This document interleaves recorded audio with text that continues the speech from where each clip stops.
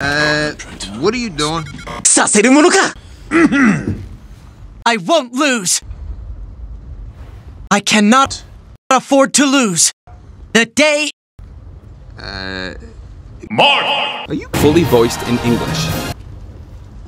Mine! You are. You're imitating the God-Man. It's weird. This is it! He just did it again! The day is mine!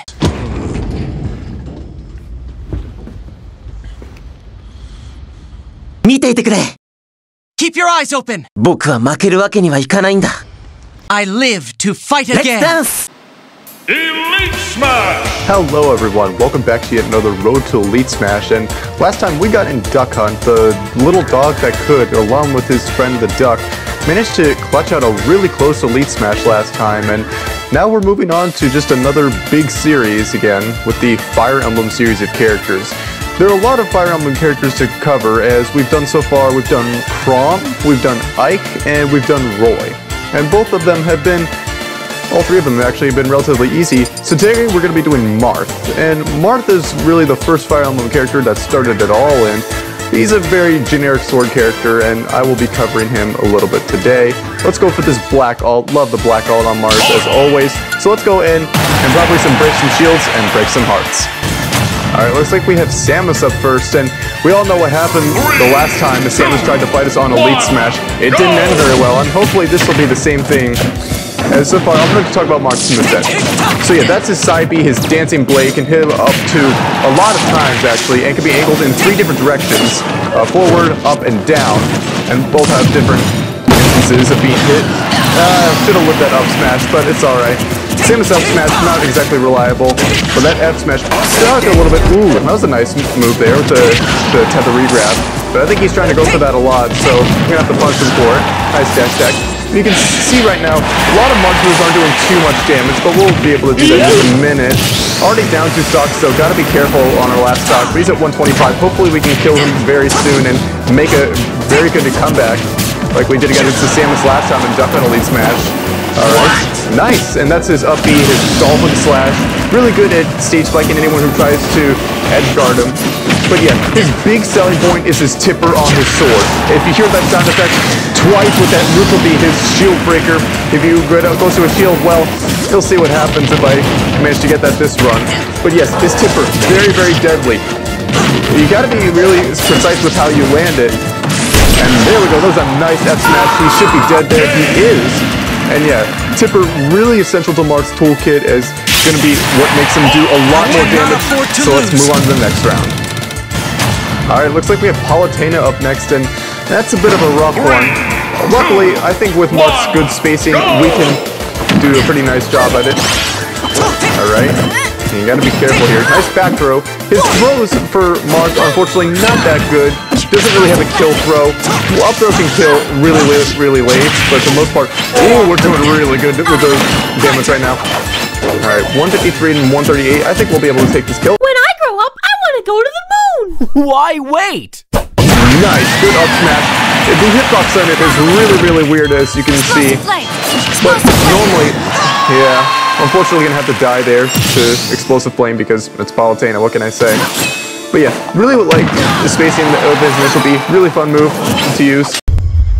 He's right behind me, isn't he? But nice! But nice! Tipper F smash right there. And still living at 117. Just gotta be careful of Explosive Flame and any grabs like that.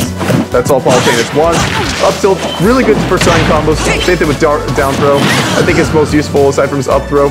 His forward throw and back throw actually is slightly useful. Still living at 161.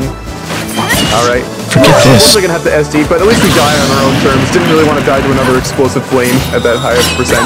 Alright, nice. Still have invincibility, so the counter didn't do anything. We just gotta be careful when we do that. This will be. Alright, nice F smash there. Alright.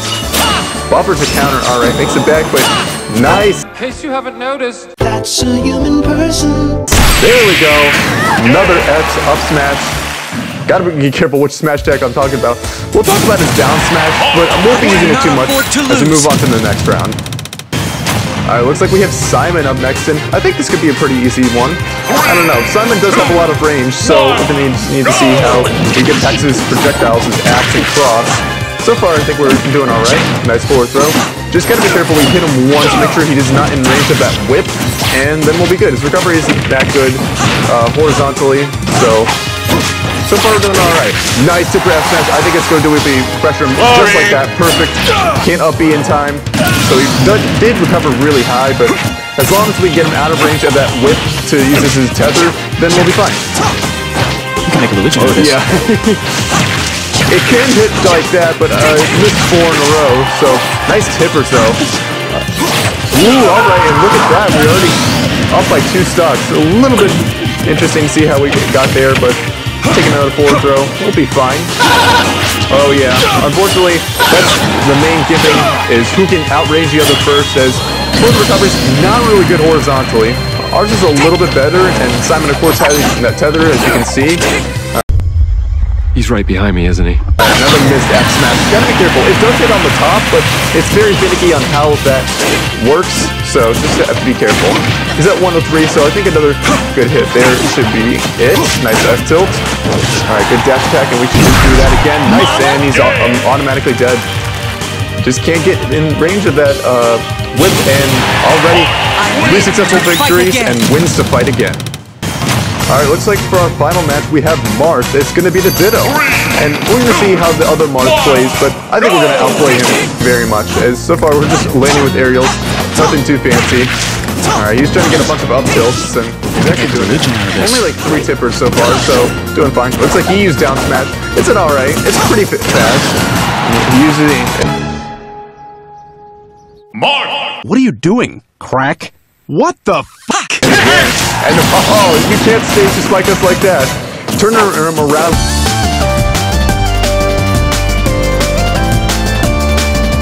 With the back air. That's something that Marth's back air can do, just turns him around, just like you saw with Crom and Crom Elite Smash. And once I get to Lucina's Elite Smash, and Roy, we already did with Roy. A nice up throw. Unfortunately, that wasn't us though. So yeah, 180, that's where it kills. Alright. So yeah, not really doing too much. Nice tipper there. Really want him to shield against us so we get a nice shield break. And that's his counter. Pretty standard counter. Nothing too good, nothing too bad. So, it's pretty standard. Alright, goes for another tipper. Ooh, almost got him there. So it angled it up, as you can see. It angles him up and gets a nice tipper F smash. Only 1 stock left for Danielson. Alright, nice. Already good. Normally getting around 2 up tilts, so let's turn ourselves around. Alright. I think we can make it back. And yes, he did. The down here actually saving us with the sour spot. 186. Yeah. Alright. Dies to another up throw, so that means Danielson is not being able to get too much damage on us, and he's resorting to both up throw kills. Well, he's actually gotten better kills as he's at 68, winning another down smash. So gotta be careful. 90 to 109. I think we can still have a good chance at this. So go for it. In case you haven't noticed, I live to fight again. Nice finisher move with that tipper neutral B. Didn't break his shield, but definitely broke any chance he had at winning and gave us our chance in a road to Elite Smash. Well, quite an interesting run to say the least. Marth's tipper really came in handy there. If you don't get the tipper on Marth's smash attacks, or any of his attacks really, it's going to be really hard to get kills with him, as you saw, but you know, for the most part, if you do get a tipper, it is most likely game over for whoever you're up against. I kind of enjoyed playing Marth. I think his tipper was really fun. If it kills really early, that's always a plus for me, but I don't really like how inconsistent it is. It almost feels like I have to miss my attacks in order to space the tipper effectively, but hey, if you get a nice neutral B tipper, it's just really satisfying to land. Well, thank you guys so much for watching. Make sure to leave a like down below and tipper that subscribe button. And I will see you guys in the next video. And until then, peace out and make it a great day, everyone.